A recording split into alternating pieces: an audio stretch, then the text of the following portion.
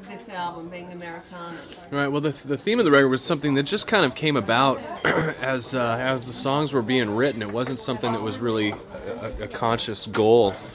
As we started to look at the different songs, we kind of realized that each song was a different illustration of examples of American culture. So when Dexter came up with the title Americana, he was looking at that. He was realizing that there were these songs were just kind of forming up that way. Whether it was a song like "Get a Job" about people living off other people, or "The Kids Aren't All Right," or "Pretty Fly," "Walla Walla," were all examples of people that we knew growing up in American culture. I don't think it's specifically limited to America, but as Americans growing up, it's something that these are examples that we're all pretty familiar with. The other thing about American culture, which you've addressed, is the talk show phenomenon. Right. And that's also, Australia gets all the American talk shows. You guys get Springer? Yeah. Oh, yeah. Lucky you guys. See, we only export the best that American culture has to offer.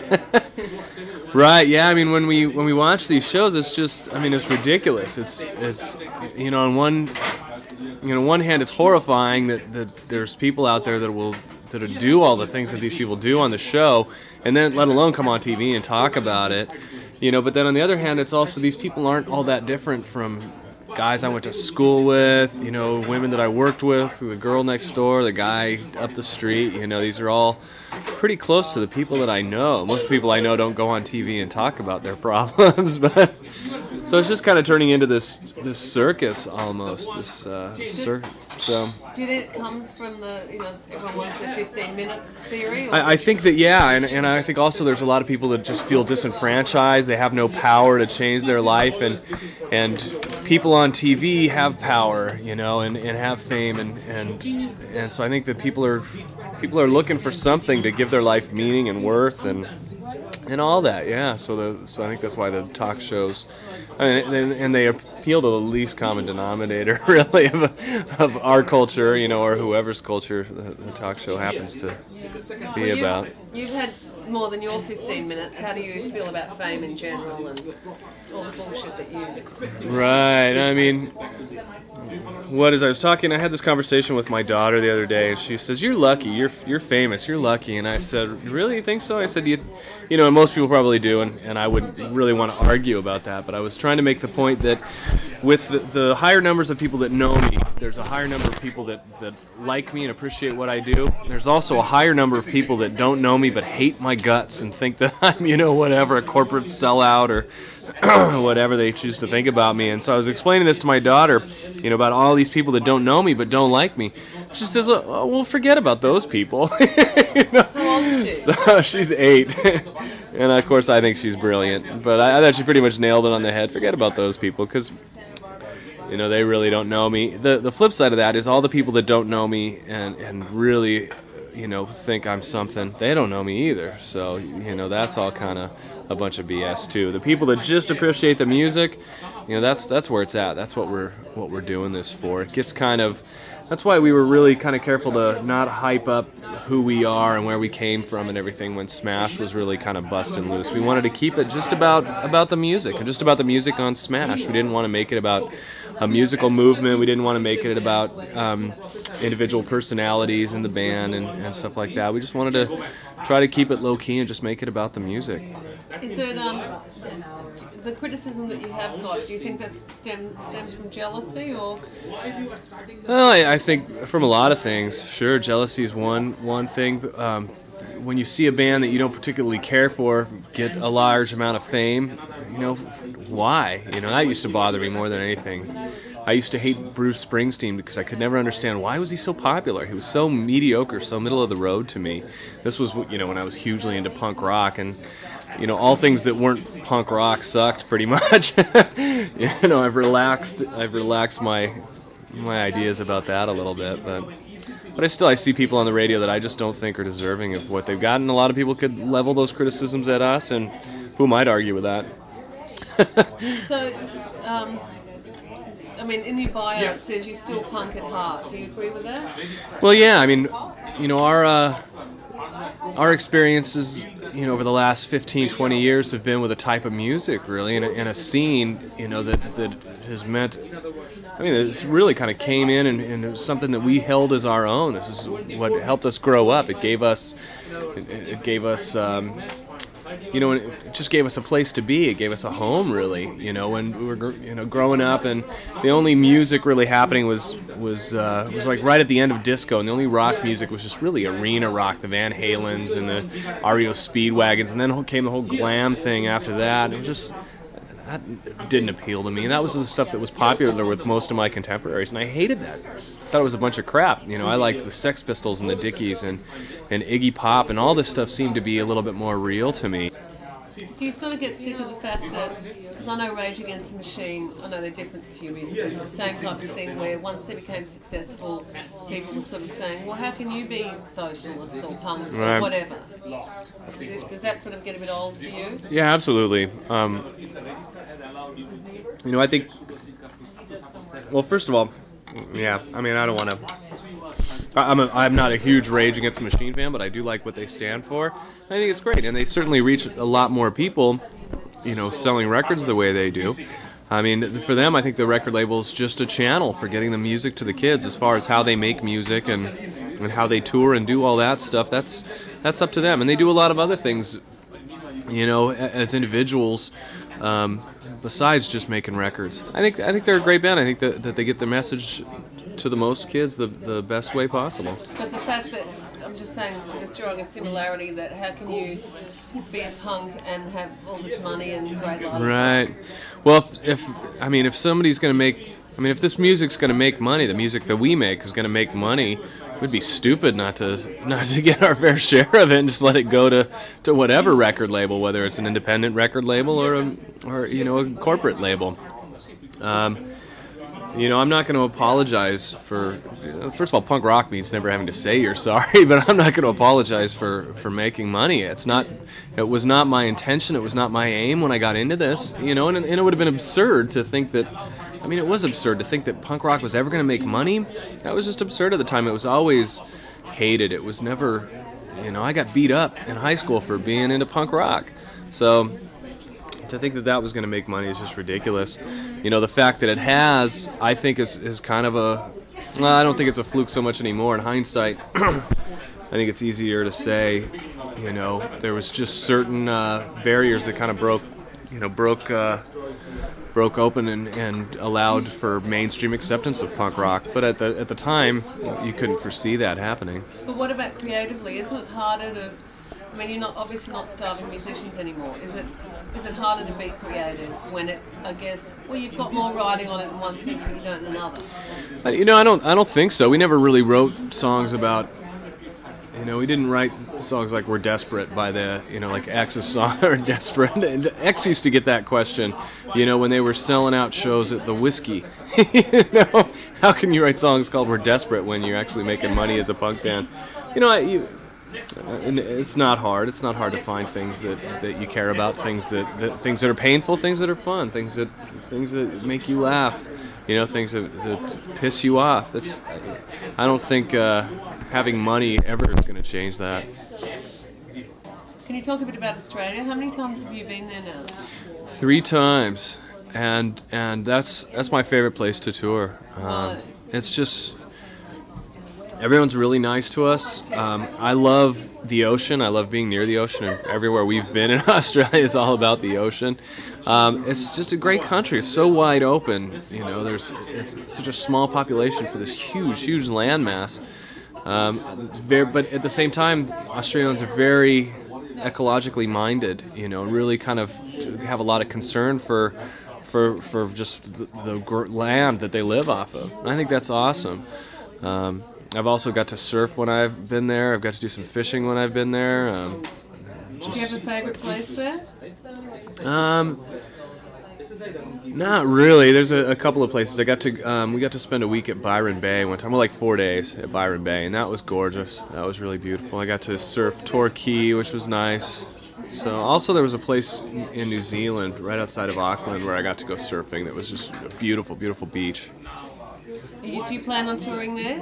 Obviously you are. Yeah, we'll be back. Yeah, definitely. Do you know when? You know what? I don't. I'm thinking it's going to be like May or June, I believe. Now, can you tell me about Idle Hands? Yeah, yeah. Idle Hands was a movie that hit us up to play a part. Actually, what we're doing is we're just playing a band that's playing the high school dance, and our singer gets his scalp ripped off by this severed hand that's running around terrorizing all the teenagers. And it's just this comedic horror film. It looks really, really goofy, and it's not very serious, and I think it might go straight to video. But it was a lot of fun for us to do. It was kind of like an extended video shoot, you know.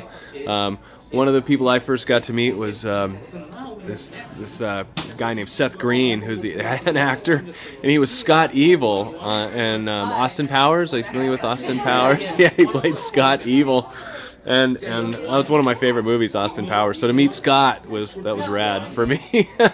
So he's one of the guys in this movie. But it was really just a lark. I mean, none of us have agents, and we don't expect to be going Hollywood anytime soon. Are you a fan of those sort of teenage horror movies? Not really, no. I think they're usually they just kind of bore me.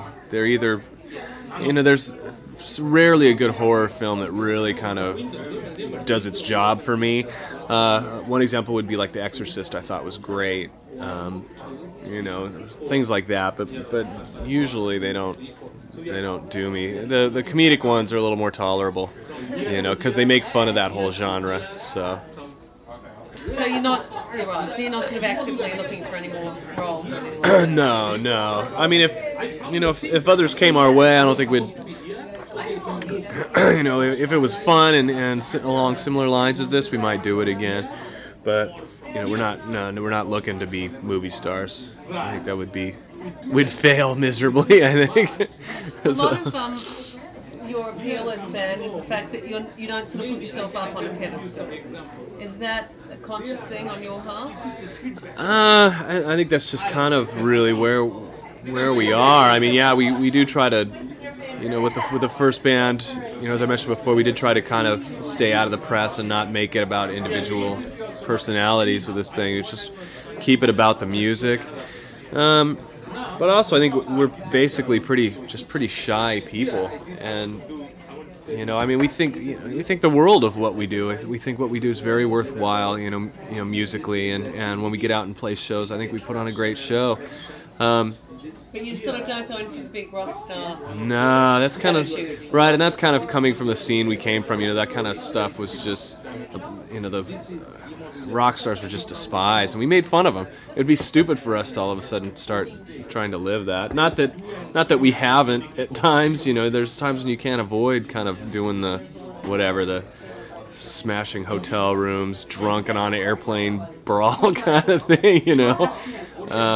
But we try not to, like one scene is we try not to work the groupie scene. That's just, I think it's kind of cheesy. Is it still a big scene? No, actually it's not as big as it apparently was like in the 70s and 80s, which I think is good. I think it's kind of dehumanizing for everybody involved, you know. So. And most of you married or girlfriends? Yeah, married and or girlfriends.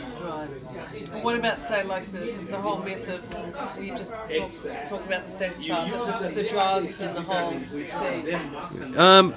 Fortunately, none of us, any kind of drug problems we had before we were well off enough to afford a real problem, you know. We went through all that and have had our experiences, but aside from alcoholism, we don't really have a big chemical dependency problems in the band. So are you sort of conscious about working out, or are you very healthy, you know? No, I try. I usually play too much guitar lately to bother with working out. You know, I do things like snowboard and surf and things like that, and those are funner ways of trying to stay physically in shape. Just getting back to like the album and the songwriting process and the recording process, do you have a set process, or sort of how does it come together? Yeah, more or less Dexter writes pretty much everything, lyrics and music. But he goes off and he'll he'll get songs at least close to being done, and he'll bring them into the studio, and then we'll change songs around.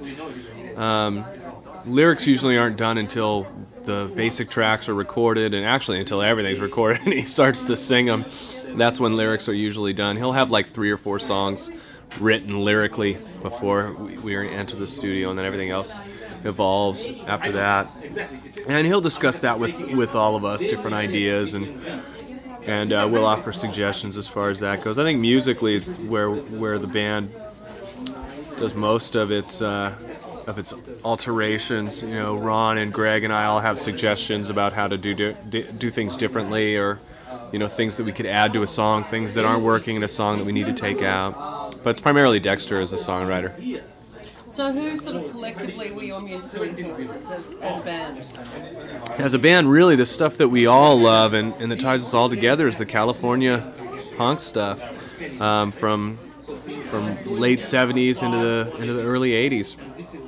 Bands like the Adolescents, Agent Orange, TSOL, Social Distortion, Dead Kennedys, and then a lot of other stuff. You know, we're all big Ramones fans.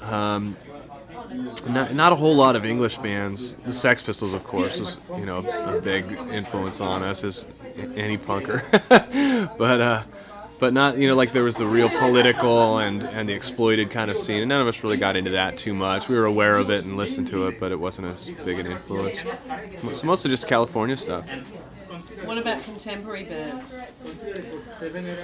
Yeah, it's kind of, yeah, we're all kind of varied as far as what we like now. Greg's not a big music fan, so I don't know. We had this discussion, we did a photo shoot, we're like, Greg, what was the last CD you bought?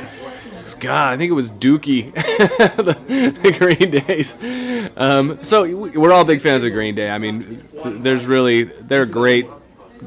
I think a great live band, and at least on the you know, on the bigger venue scale, there's nobody that puts on a better live show than Green Day, except for maybe Kiss, but I haven't seen it yet. So. Are you going to see it? You know what, I'd like to, but I've got my daughter that weekend that they're playing here, and I'm taking her to a Halloween party, so I'm going to miss it here. Maybe I'll catch them out of town somewhere.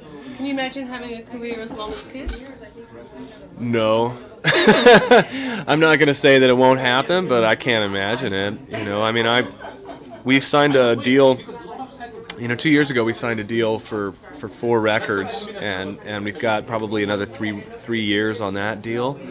From this point, and I can't see beyond that. To me, that was looking far off into the future. We've never been a band that looks beyond, you know, where if we're making a record, that's the end of our vision. Let's get this record done, and then once the record's done, then we look at touring, you know, and then we look at that touring schedule, and you know, usually we don't look beyond 6 months. What do you do to sort of relieve the boredom on the road? You into Nintendo? Nah, yeah.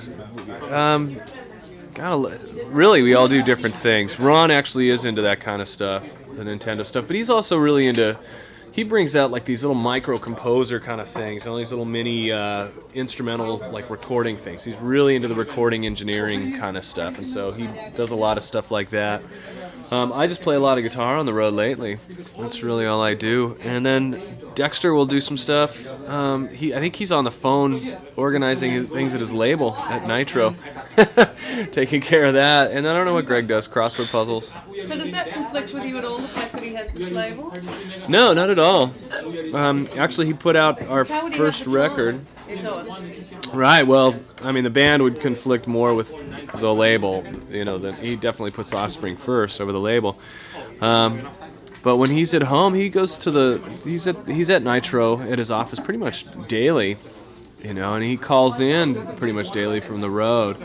When we were recording, I think he just tried to go in maybe once a week, maybe a couple times a week in the morning before we'd go to the studio, just to kind of oversee things. But he's hiring more and more people to kind of let that run by itself. You know, people that have, you know, feel similarly about the music scene and about music, and can make some decisions, you know, without him having to be there. Is this all based in Orange County? Yeah. Why? Why Orange County? Yeah. It's just because it's where we grew up. It's where we call home. It's where we're comfortable. I think the music scene here in Orange County is more alive than it ever was before. as far as how creative and original is it, I couldn't say. I think there's always things coming out of Orange County, though. I was really thinking more along the lines of the logistics of, a business, not really the creative side. Right. Well, see, fortunately, when you're not really that far though. So. Right, from LA, where there's a big hub, but for the level that Nitro operates on, Orange County is great. Really, I mean, Nitro's just a real focused independent label, and it's focused on getting the records to the type of fan that would enjoy that kind of music. And are you all sort of active as far as, I don't know, in an A&R way, or even in a casual, like, I heard this great band, here's this tape type? Sure, yeah. I mean, yeah, we'll always make suggestions to Dexter. He's really... he doesn't sign a whole lot of bands, but I'll make suggestions. If I hear of a band, go check them out. Usually that happens when we're playing local shows. We try to get local bands to open for us, bands that we all care about. I really recently just pushed for this band called The Pushers to open up for us. They're a great local band, and actually Dexter's already kind of clued in on them and was into that. But yeah, we all do that a little bit, as well as a lot of our friends send him tapes. Stormy, our booking agent's always sending him stuff. She's always sending us stuff too, bands that send things in that would like to go out on tour with us in a support slot. So are you very sort of hands-on with your career as far as the business side? You seem very sort of clued up.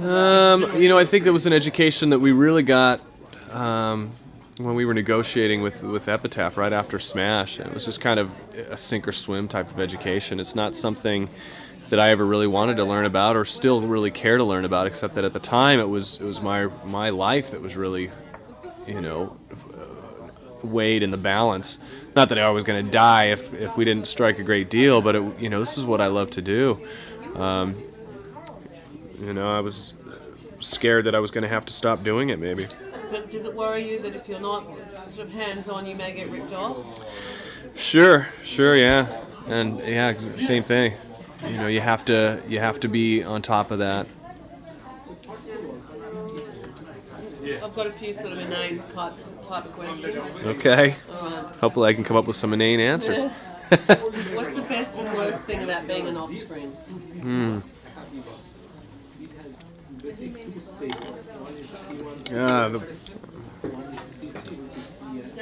Let's start with the bad. The worst thing, I guess, would have to be just kind of, I don't know. I wouldn't trade this for the world. What I do, I got to preface all this by saying that I don't want to come across as complaining about my position. Oh, poor little rock star, I don't think there's anything worse in the world than somebody whining. How do you, just on that subject for 1 second, like Smashing Pumpkins, I mean, they're always whining. Right. So what do you think when you hear that sort of stuff? I try to tune it out, especially if it's a band that I like artistically, like the Smashing Pumpkins. I think that they've got some great things going for them. I really admire Billy Corgan as a songwriter and as a guitar player. I think he's fabulous. So, when I hear him whining, I just go, all right, whatever. So I had to listen. Same with like Pearl Jam or whoever, or Kurt Cobain, Nirvana. What about Courtney Love? What do you think of her album? What? I haven't heard enough of it to make a judgment, but I like Courtney. I think she's awesome. I think she's got a lot of energy and a lot of power and a lot of angst and stuff. This record's not as angry as a lot of the other stuff. So. But her whole, she's now upset that she's so famous, where she's gone out of her way to become that way. Right. In the same vein as Billy Corgan bitching about. Is she whining about being famous now? Yeah, she is. Really? Oh well, whatever. She's never been, she's never been a model of sanity. I don't think. I don't think she's going to begin anytime soon, regardless of, how many Gucci dresses she wears and whatever. So getting back to the best and the worst. Yeah, so, I don't want to come across like I'm whining, but we do get asked, because of where we come from, the whole punk rock thing, I think that our intentions are questioned a lot more than maybe other bands, that that are out. And I just think that's, I don't know. I understand that people want to know, is your heart really with the music? Well, I think come to one of our shows, and find out, is it really where it's at? And I think you'll find out that, yeah, most nights it is. So that's the worst thing. Just some of the questions, the whole sellout thing, and the whole, you can't be punks because of this. And to me, punk rock was never about limits. So, for me not to run with this and see how far we could take this thing, that would have been stupid. It would have been stupid to let it all pass. I think we should take this as far as it goes. See where the limits lie. What do you steal from? Oh no, hang on. What's the best thing? Best thing is getting out there and playing every night, really, and being able to go to new places and do it. Where the fans are new and they're excited about it. There's nothing that beats that feeling of coming out and having people sing along, and you just hear them just in a roar in unison. That's rad. So, and we're lucky in that we get to do some of the bigger venues, and some big festivals, which are just insane amount of energy. And then we also get to go do some small clubs. We're not. I don't think we're ever going to be limited to one size venue or the other. Do you remember where you were the first time you heard yourself on radio? Yeah. It was a long time ago, and there's a local station, KROQ, and they had this guy, Rodney on the Rock, and he actually played something off our first record. I think he played Out on Patrol off our first record. It was late at night, and I'm crashing. I got to get up and go to work early Monday morning, and somebody calls me on the phone, turn on K-Rock, and I turn it on and catch the last half of one of our songs. And that was probably like 1990 when I heard that, so like almost 10 years ago. So what were you doing? What jobs did you have? I was a janitor at an elementary school. Greg worked at a blueprint shop. Ron worked at a muffin shop, and Dexter was he was dealing drugs in Watts. So when were you all able to give up your day jobs? I quit. I was the last one to quit, and I quit in June of '94. I finished out our record came out in was it April or May of '94? I don't even remember. Smash came out, and it was already getting radio play. The single Come Out and Play was getting radio play, and we had plans to get out and tour. And I told my boss that I'd finish out the school year, and then take off. And she was great. She let me go off. Take some like Fridays and Mondays off for extended weekends, so we could go out and play shows like that. And that was it. June '94 was the last time any of us held a real job. Dexter's, I should say that Dexter now, I showed up at Nitro the other day and we're talking, and he holds up this application for McDonald's. He says, Noodles, dude, you got to get a job with me at McDonald's. He wants to get a job at McDonald's. He really does. He had this application halfway filled out. And I'm like, oh, no way, dude. No way. I actually worked at McDonald's. That was like my first real job when I was 16. And I won't go back. You can't make me go back. Well, only with my daughter. Only when and it's actually the same one where I worked at usually. It's over by where she goes to school, where she lives with her mother. Where did you get your nickname from? It's from noodling on guitar. Actually, Tom Wilson, the producer on the first 3 records, named me that when we were doing the first record, just because I was always noodling, and he had to clean up the tapes because there would just be this excess guitar noise. What do you steal from hotel rooms? What do I steal from hotel rooms? I don't usually steal anything, but I've been known to cause damage in other ways, and so it's usually just me. But no, I don't really. Okay. I don't really want to elaborate on that. This is a way out question. When was your first sexual experience? Oh wow. You mean as a band? No, I mean as an individual. And I was 14. Was it a good or a bad? Yeah, it was bad. Yeah, it was bad. Do you still know? I mean, it wasn't a rape or anything, but no, I don't. We've lost touch. But yeah, it was just bad. It was just I was too nervous and. I don't think it happened for either of us. So. Well, not only first time. Yeah, right. So are you going out with someone now? Well, I'm married. I just got yeah, I got married in February. So there's 3 of us now that are married. Greg got married last September, and Dexter got married a couple years ago, and Ron's the last holdout. So, but your daughter's obviously from a previous previous relationship. I was never married before. So how would you feel if your daughter followed in your footsteps? As far as music, as far as career. Oh, as far as a career, you know that I would support her. I'd want her to know that what happened to me is kind of a fluke, at least in terms of commercial success. I mean, I don't think it's a fluke that we're a good band and we go out there and play great shows. I think that's who we are, but I think that a lot of the commercial success that we got on Smash is really kind of a fluke. I don't think you can orchestrate something like that. Because there are a zillion just as talented people. Exactly. In the lounge rooms. I look at bands like the Dickies, who are one of my favorite bands, and I think have always put on a great show and have always put out great records, and why haven't they had some of the success that I've had, even some of the success that I've had, and they have had success to a certain degree, but not a whole lot, and not as much as I would give them if I were the one who said, you're famous, you're not. So do you ever sort of think, why me? Sure, that was that's something you just kind of let go of, but at first, when this first happened to us and we're making money doing something that we've been doing for 10 years and cost us money to do the previous 10 years. I mean, we'd save up money so that we could afford to go out on tour. It was just what we loved to do. Why now? Why us? Sure, it was something that we kind of grappled with for a while.